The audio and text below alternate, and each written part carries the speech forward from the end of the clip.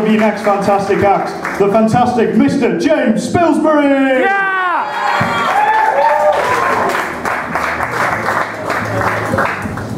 Keep going.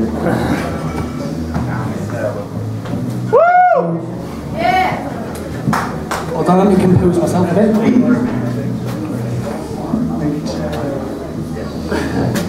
I'll hold it for you.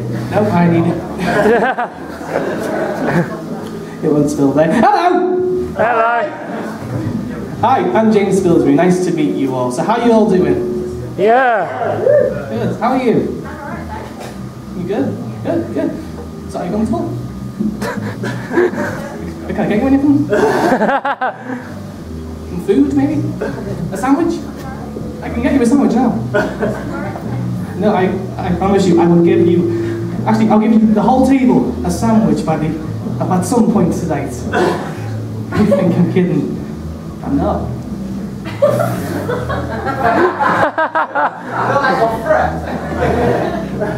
Yes.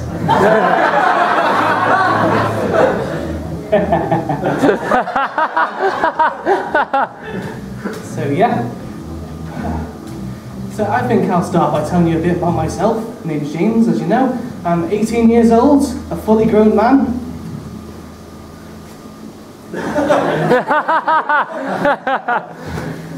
That's the reason. Not because I'm shitting myself, don't worry.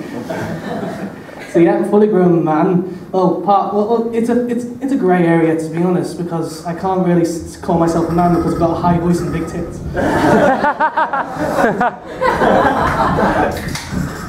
Yeah, it's my life. So I'm also a student. Yeah. We're students. We get in debt and stuff. That's what we do. Yeah, and I'm staying at Salford. Give us a cheer if you're from Salford. Yeah. Well, yeah. I'm quite liking Salford right now, but I've had to get used to, all the noises that come from it. The screaming, the sirens, the gunshots, and that's just in the flats. Yeah. Oh yeah. And there's also this park, like in Salford, like near my accommodation, called Peel Park. You ever heard of it? Yeah. Yeah. Or as it's also called, the Rape Woods.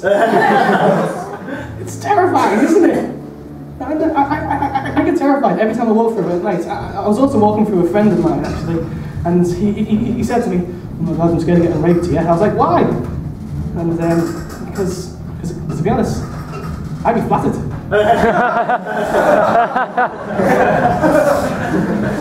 I'd still scream, but I'd be quite happy going, "Oh, thank you." Yeah, I don't get that much. A bit more about myself. I'm on a performance comedy course. Yeah. Yeah. And I was asked, why do a performance course? And I said, well, it looks great on a McDonald's TV. We all end up there. Yeah. And another thing, I'm a stutterer, if you haven't noticed already. And stuttering is quite bad for someone who speaks in public like this. It's very difficult. Are there any stutterers in the house? Yeah. Yeah. Oh, well done, you spoke up. Good for you. So yeah, I've been stuttering all my life, and I've sort of gotten over it since I started performing. And so I think I'll spread a little awareness, because not many people know about it. So, in Britain alone, 20% of the population have a speech impediment. Lost for words, aren't you? Now you know how it feels. So yeah, a lot of comedians talk about their families, don't they? That's my sort of grievance here, because I don't really have a funny family. Like in fact, my brother says, "Oh, why are you doing stand-up comedy?" And I said, "Well, try that again." So my brother, oh hello. Let's go down there. Anyway, my brother asked me why. Would I do stand-up comedy? They'll laugh in my face. Well, I said, well, that's the point. So, But there are some like funny aspects about my family, like disabilities for one. Oh, I can see how this is going to go down. Yeah, I'll give you 3 examples. I've got a gran, as I call her, a nan, if you don't know, and she has short-term memory loss, and it can be quite bad, but it can be quite funny as well. You can say anything, like I say hello and she says, who are you? I was actually told by my doctor that short-term memory loss actually runs in my family, so someone forgot to tell me.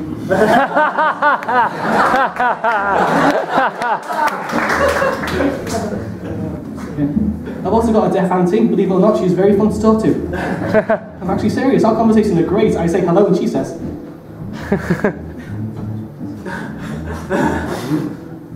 What?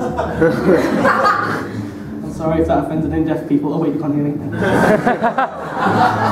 No, because I myself am actually partly deaf, or it might be selective hearing.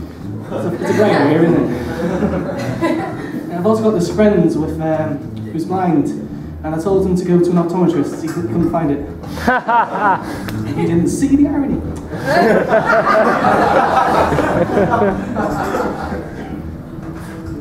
Now, you know what's funny? Prolonged silence.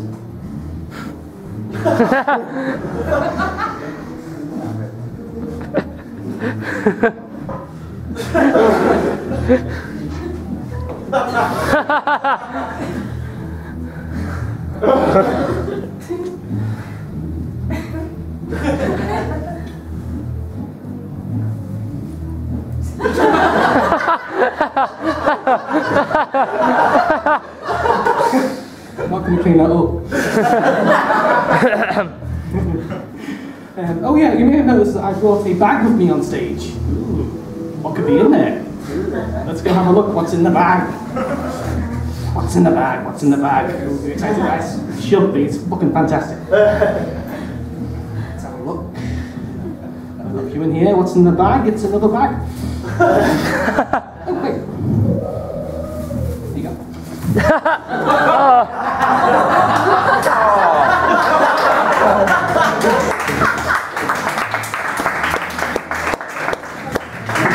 They've been on the floor, is that ideal?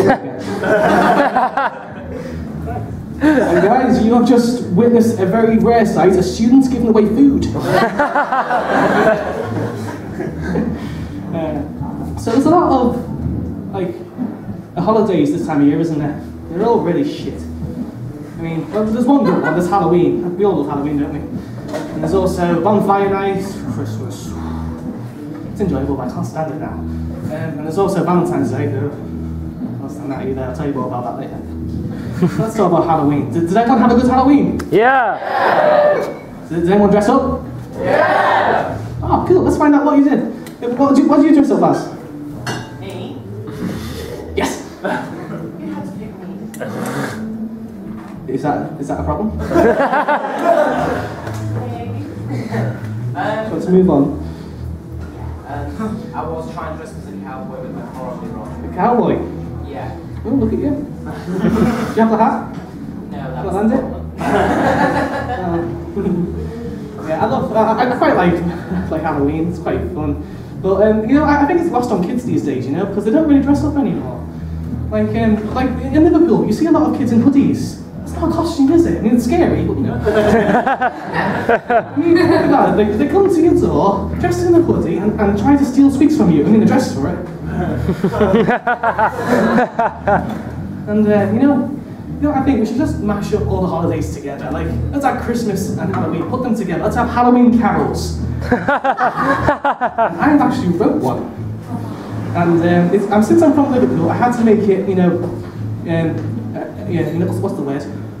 I had to make them get it. So, here it is.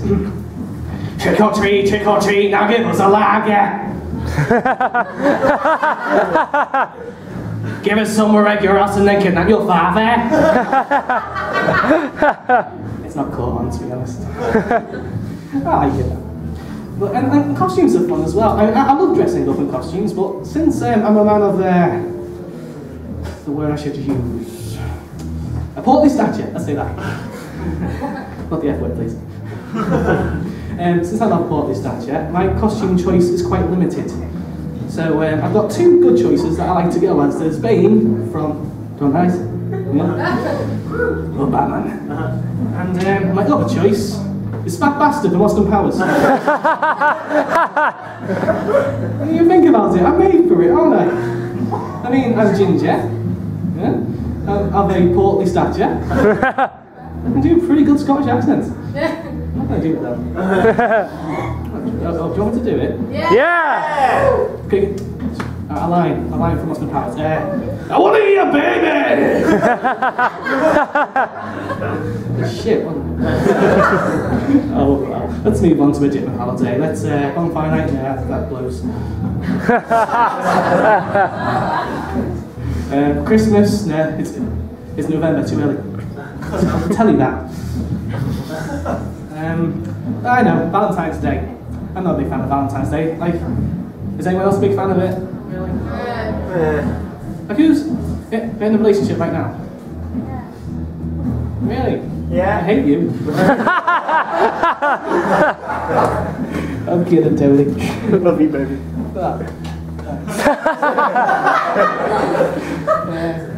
Yeah, as you can see, I don't really get that much attention from the female group. So, don't pity me. No, but for me, and it's only a view I hold, so don't hold it against me, but girlfriends are a lot like trampolines.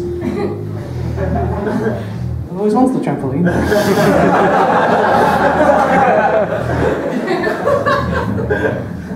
Not to bounce on, just to stand there in the garden.